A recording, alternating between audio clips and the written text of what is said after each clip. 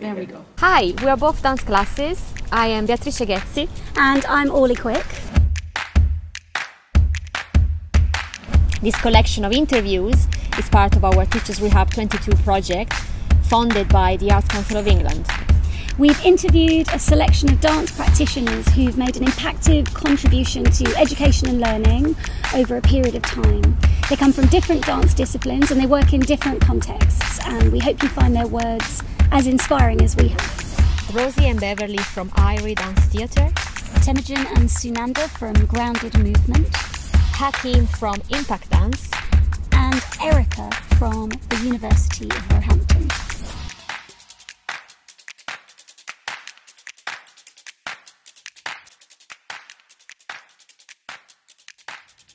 I'm Beverly Glean. I am the Artistic Director and founder of IRIE Dance Theatre. And I'm Rosie Lehan. I'm the Director of Accredited Training at IRIE Dance Centre.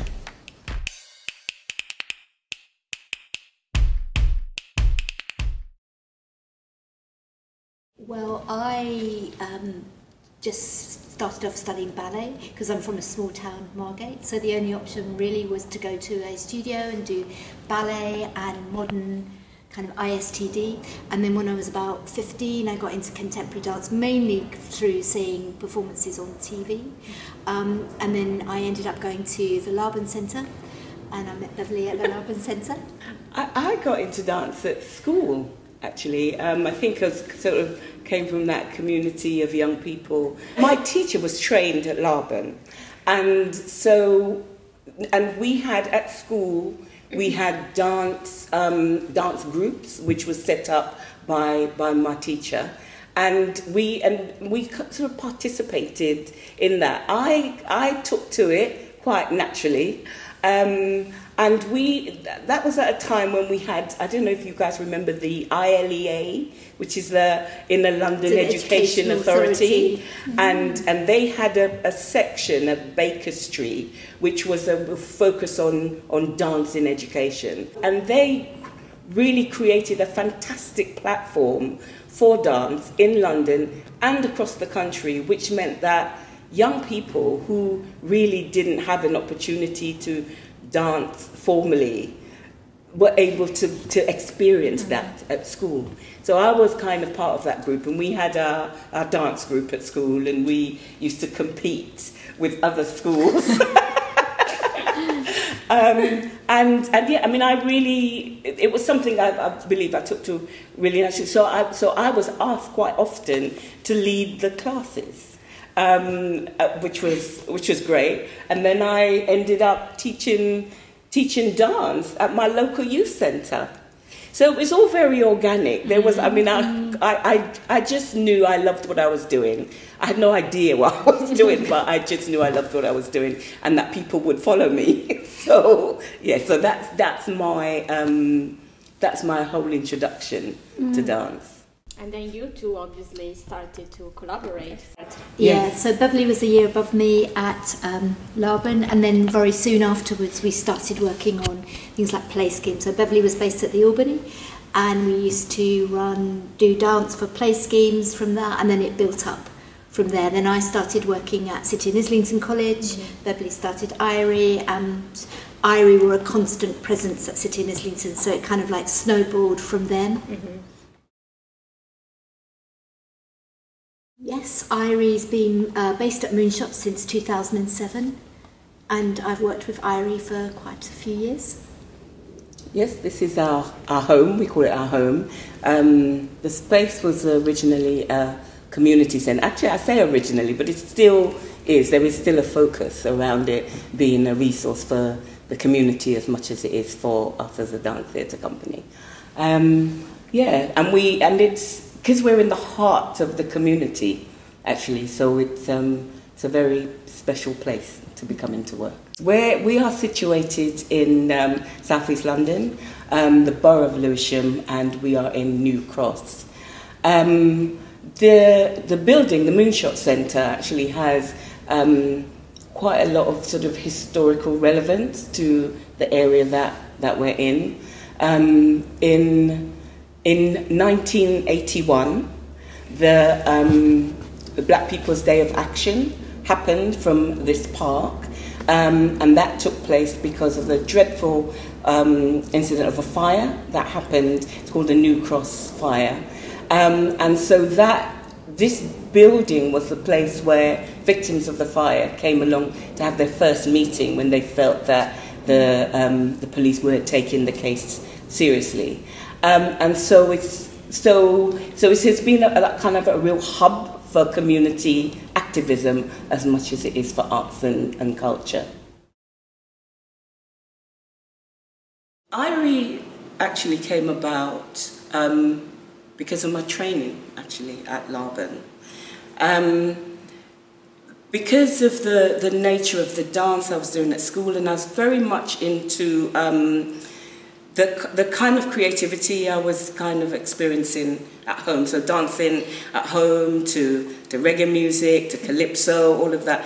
There was a kind of great void there in terms of my formal training and what I was experiencing just naturally.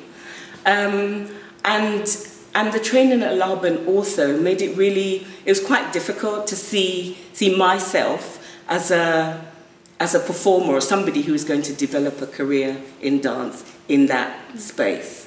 So when I left Laban, I got a job at the Albany as a dance animateur. Is that one of those Arts Council made up things back in the day?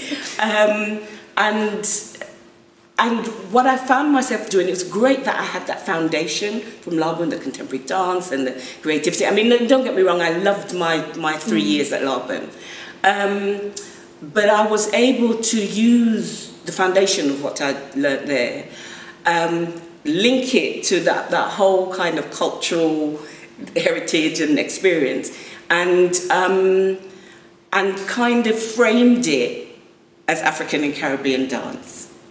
And I think, and people were the classes were really popular, and I think people were kind of listening and moving to music that they were listening to at home as well. So it sort of felt like really fun, and at the time, it was kind of not really at the time, it was sort of quite innovative.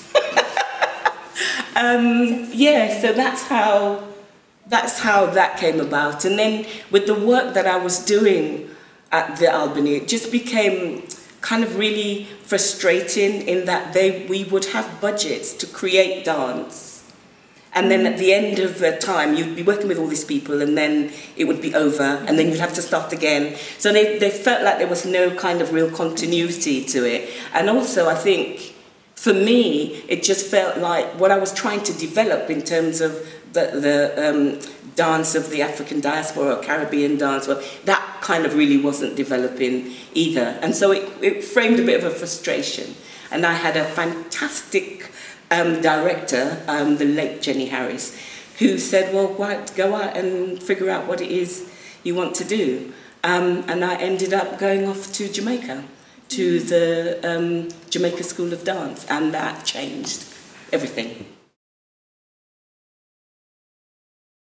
I think for me, choreography has always been a main interest. So when I left Laban, I did like a lot of people do. I did lots of different projects. We did projects together, experimenting, and then I guess I got into working with a lot of young people, and developing dance at City in Islington through choreography. Choreography has always been my main thing, and understanding different people's backgrounds and what they wanted to do and what they wanted to bring to the table, not necessarily imposing stuff.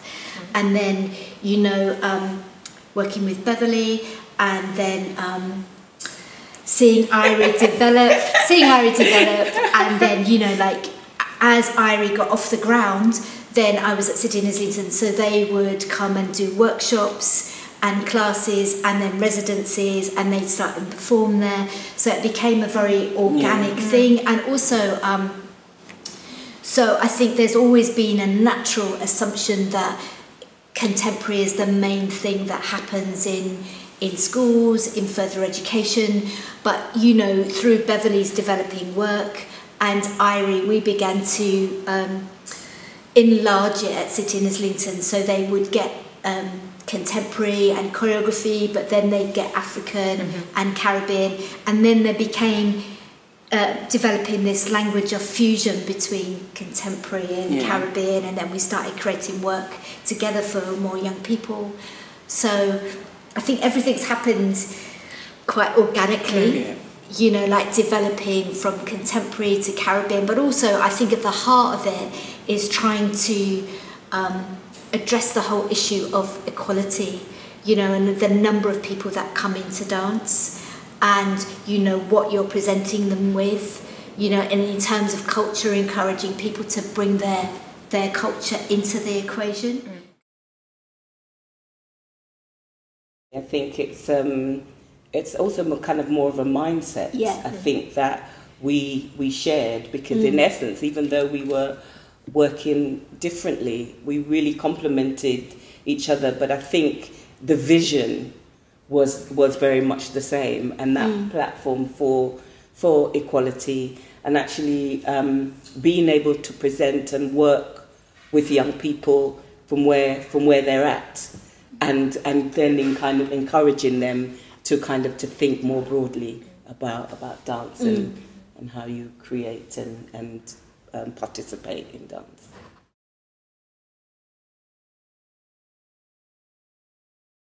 I think over the years, particularly maybe the last 10, 15 years, so for example, when we did a whole load of research starting in around 2004 around dance and diversity, and looking actually what other styles were in formal education, FE and higher education and all of that, and it was mainly, as you say, contemporary and ballet with modules in African and Caribbean, and that's still the case. But, you know, things like hip-hop have become more important, you know what I mean? So there's more equality in things like hip-hop, and then you've got the East London course, University of East London. I think it's slowly, I think people are recognising also, like commercially with things like Afrobeats and all of that, people are beginning to recognise that it's not all about that one style, would you say? Yeah, no, definitely. And I just think it really has a lot to do with where dance sits within the hierarchy of education. And I think that black dance, African and Caribbean, was just not visible at all. And I believe that because nobody was focusing on it, I think that the resources, like books, like researchers, like nobody, that just was not visible. So there was a sense that there was a real lack of importance just in terms of where those forms sat. But I think what has changed over the years, society has changed, because politically there have been a lot of issues about culture and diversity and all of those things, and I think it's made education think more broadly about its agenda and how it's able to be more inclusive. And as Rosie says, it's nowhere near where it should be, but they have been, over the years, there have been little pockets that have opened up. So, for example, you know, there was in the early noughties, I think, there was a Regenerations conference which looked at just the whole international landscape of black dance and what black dancers were doing here in the UK, and how it linked with what was happening in Africa and the Caribbean, and that changed the landscape a bit for us, because it was like, oh my God, there are other people across the world doing similar things, but are so much better at it because they had a more inclusive start.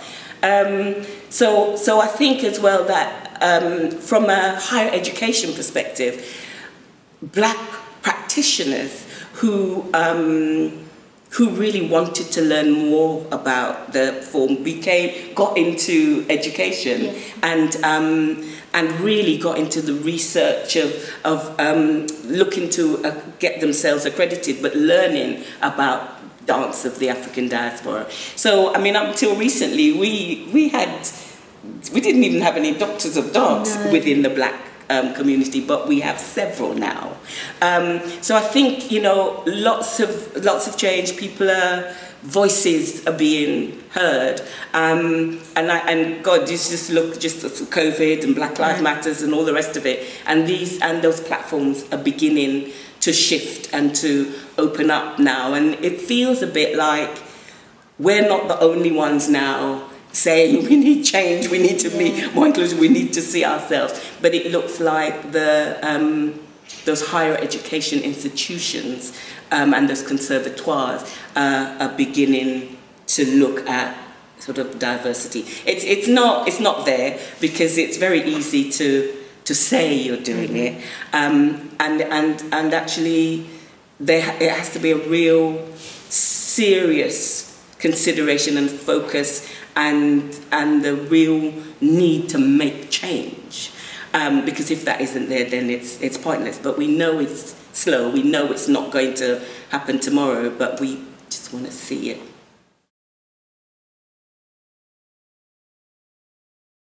Okay, so the Dance and Diversity research funding, that was really fun because first of all we had it from Nesta for a year, and that was to really research the whole concept of diversity. You know, as we've just said, you know, what was happening in education, in performance, in schools, right through. So we had a year. We set up a pilot scheme for young people for a year where they did African, Caribbean, contemporary and ballet and creative stuff on a Saturday. We ran a Saturday programme for a year. We ran a teacher's inset programme for a year. And then we had a conference at the end. So we did all of that for a year. And then the second lot of funding was from the Arts Council.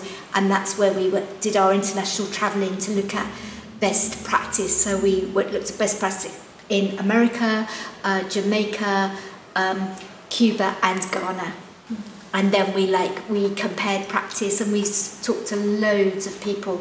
And that was the kind of stepping stone, the springboard for us to set up the foundation degree, which then developed into our current BA course. Yes, because originally it was a 3-year research project, wasn't it? Yeah. And essentially we wanted to know what those barriers were. Why wasn't black dance? And when you look at our communities and in urban areas, the percentages of, you know, black people that were in it, why weren't we addressing those sort of issues in terms of dance and culture in the classroom, in the dance classes? But actually the really funny thing about the foundation degree because it was 3 years, so year 1, year 2, and the final year was going to be a big conference. We were going to share all our findings and all the rest of it. And I remember us coming back, I think it was from the States, and getting either Rosie got a call or you got say, like, there's this amazing scheme starting up. It's a partnership between creative industry, business, higher education and further education, you know, and you guys have just done all of this research. Would you write a foundation degree? Because we had that. IRIE was the creative industry company, City and Islington, further education, and London Metropolitan University, higher education. And so that became that journey. Yeah. Which meant we were then able to really look at, from the work that we'd done in year 1, as Rosie originally explained, how we could start to bridge those gaps. Because it couldn't just be left with young people in the classroom. We had to, what were the difficulties for the teachers in the classroom, and what was happening with their training, and how were they coming into inner city to teach a whole different community when they'd not had any experience of that in their training and development. So that was the most fun project to do, because the findings was just really, really interesting, and that kind of helped us to kind of move forward. Well, I think one of the things I think when we started as well, we kind of felt, it's from the ground up, from the roots up, we were going to kind of make things happen. But we kind of quickly realised that it actually really wasn't from the ground up, it's from the top down. And I think that there were a lot of issues around discourse. It's kind of like, well, you know, who's doing black dance? Who knows about it? Who are you? How are you know, what's happening? How do we know there's a need for this? And in fact, I think one of we did do a lot of interviews with dance institutions, and there was a point where somebody had actually said to us, well, who would want to do something like that? You know, so there was a real kind of, I say fear, to be quite honest. Yes. As well, that, you know, if you study, you can't actually study African and Caribbean dance forms seriously because you're not actually studying technique, you know. And also, you know, even students coming to audition, you say, well, have you done African or Caribbean dance before? And they go, yeah, well, I just do it anyway. Yeah. It's part of my culture. But, you know, and then it's quite a shock for them when they come, because it is real technique and hard work. You know, so I think it's about assumption and perspectives. Yeah. Well, it was actually my time in Jamaica, and when I came back here, so excited and just couldn't wait to share what I'd learned with the dance community, with hundreds of dancers like myself who were kind of having. Who was trying to find their way and looking at how they could use their cultural experience to shape their work. And the first thing I did was set up a festival. It was a festival of black dance, which was celebrating black dance and dancers in the UK. And I wanted a word that the black community in particular would see and understand immediately that it was for them and about them. So IRIE was a word that's used in the Caribbean, particularly with the Rastafarian faith. It means, it could be a greeting, but it means essentially for the Rasta to be at one with nature. And it could be used to say hello, goodbye, but also, in essence, it's like it's feeling good. So we went with IRIE Dance Theatre because And what was interesting, the company toured in the States in the mid-90s, and a woman came to the show, and she said to me, I don't know what I'm coming to see, but I just saw the name IRIE, and I thought, it's my people. I need to go and see the show. And that, for me, just summed it all up. Mm-hmm.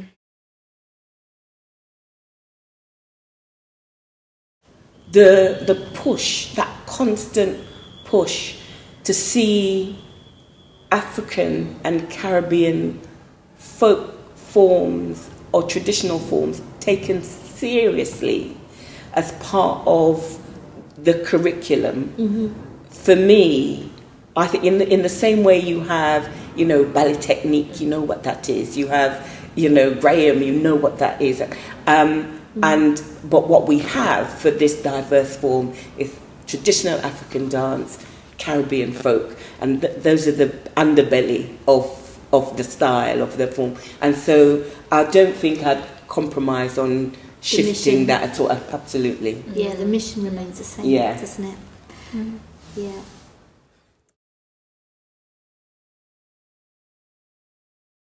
I think a hope for the future in that, you know, we're really proud of the fact that we are a first and we're unique and everything, but in essence, it would be really great if diversity became more intrinsic to what everybody does, so it doesn't become unusual to have diverse forms within conservatoires. Can you imagine that? Yeah. You know what I mean? And also to be recognised as IRIE, that, you know, the training is technical and it's creative and it's everything that you would want from a professional training. I think some people, you know, it's difficult for people to understand that. You know what I mean? I think the forms have to go further. That's my hope for the future. I think that we, in order to achieve what we've been able to, because we're a small company, it would have been impossible to be kind of setting up and running the BA as well as a touring dance theatre company. So we actually had to let something lay for a while we kind of focus on that. Obviously, it's taken much longer than we'd intended, but I do think that not having a performance company, not having something that people that are graduating from the course is able to kind of see themselves as a part of, that's something we are really going to be focusing on for the future, because I think that's going to have to be the thing that will be front facing. That's, you know, it's going to get it out there. there. Absolutely, Sure. Yeah. Increase our absolutely. visibility. Yeah.